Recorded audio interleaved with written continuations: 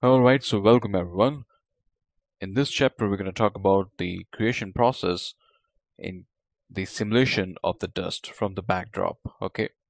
Uh, First of all, let me just going to open the outliner, and here in this whole outliner, we have got only the sack. Okay, let me just name it first of all, not a sack bag, sorry. Let's say we call it only a sack. That's fine.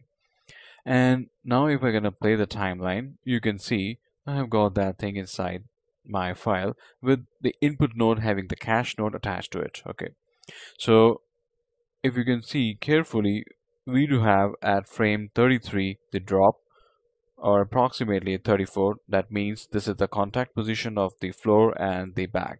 So I guess this is the particular positions where we can blow up or puff out uh, the dust or the cement particles from the bag.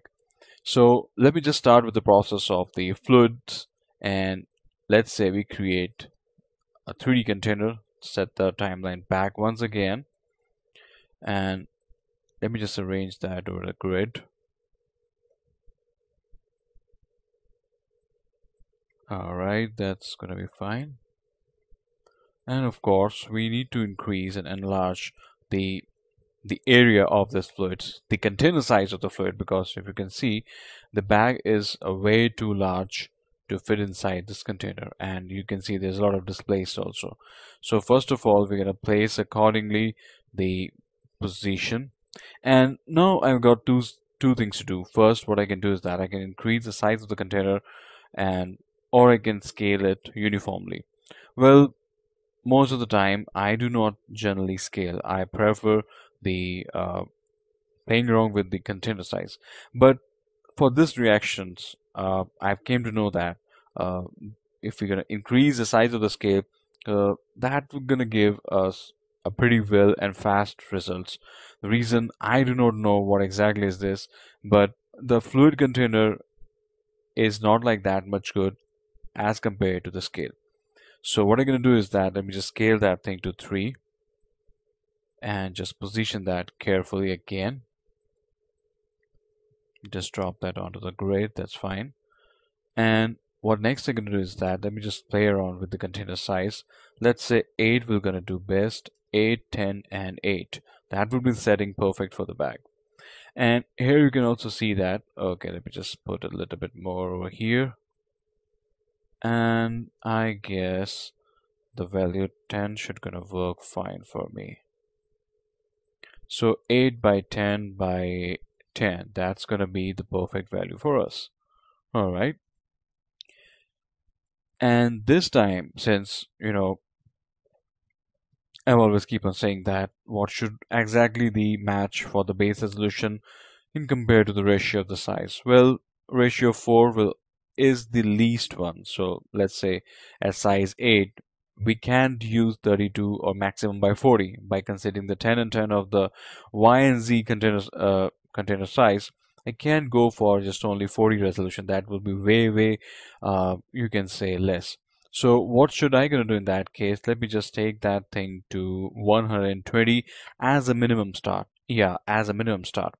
So I guess my final resolution that goes when I gonna end this you know process, I guess 150 will gonna be my end resolution. Yes, but since here we need to test out so many attributes, and we need to play the timeline fast just to make the process and the course easier for you to understand.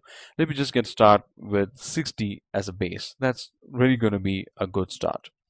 So for the boundary, I say none, none, and for the y, we're going to give negative.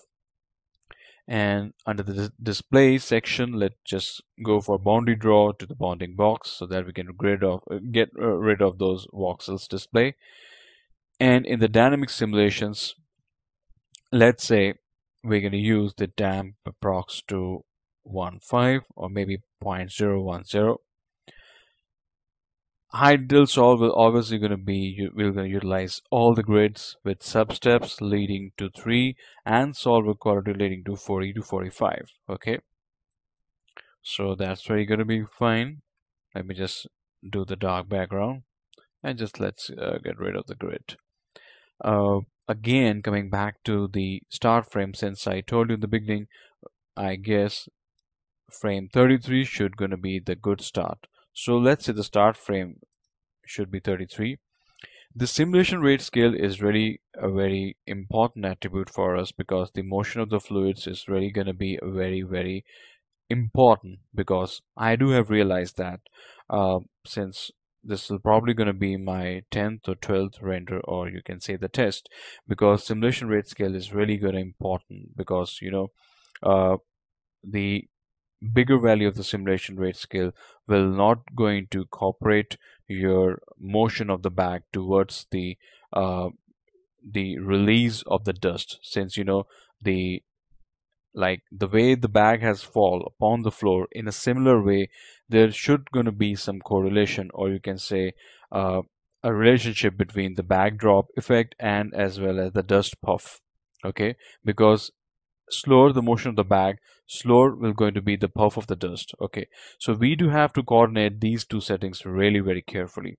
So what I've came to the conclusion is that the simulation rate scale, if we're going to give 3 with a start, and let me just put a key over it, roll back the time slider, and let's just do one thing. First of all, let me just disable the evaluation of the fluid container, and coming back over here at frame number 33, let's say 33 to I guess 60, I guess. Okay, we're gonna drop this value to 1.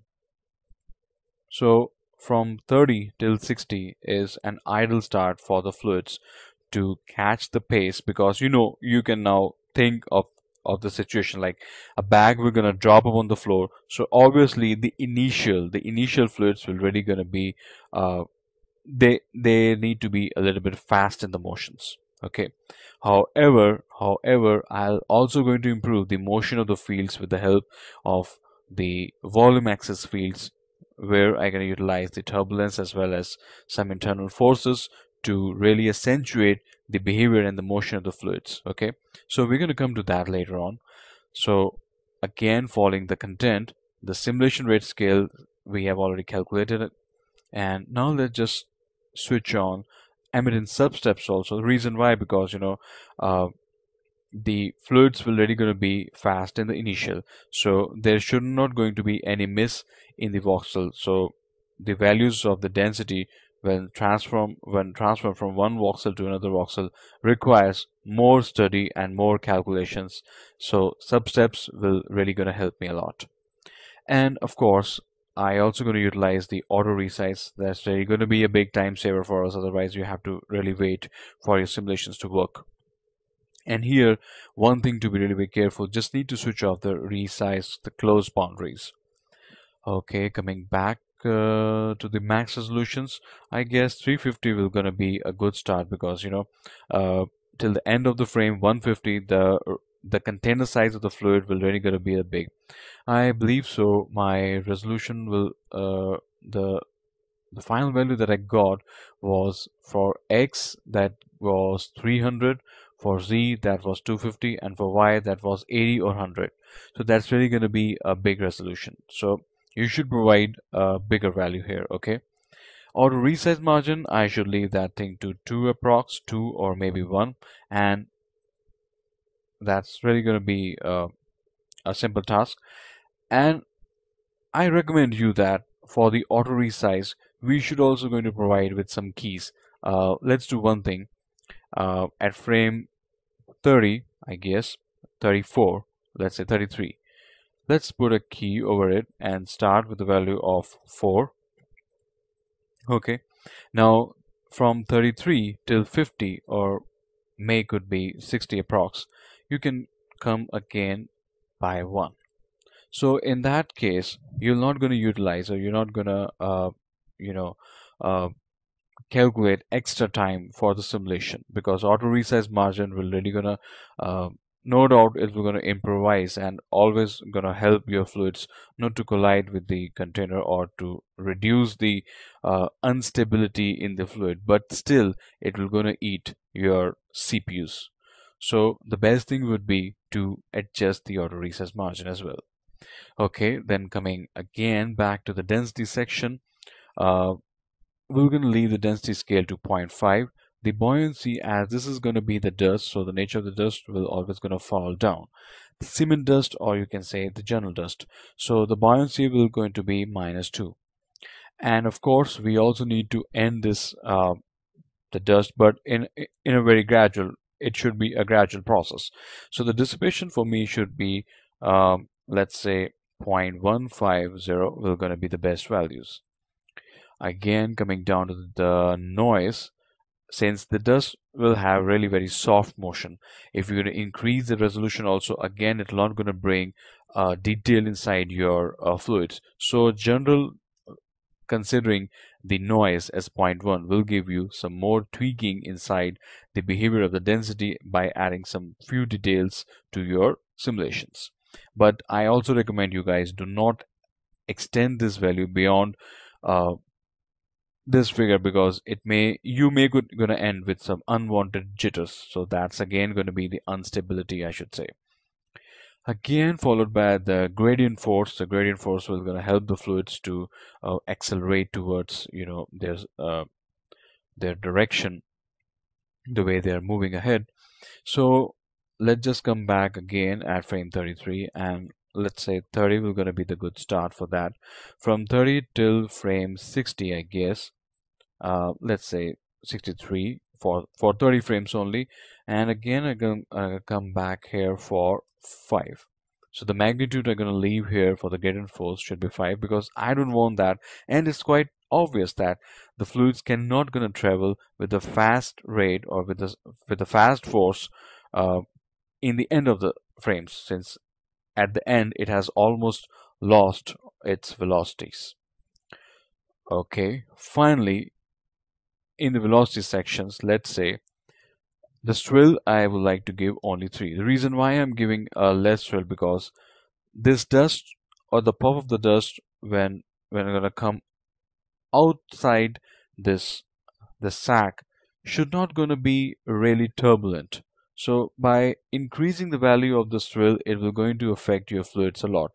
So a value of 3 should be an ideal start. Okay.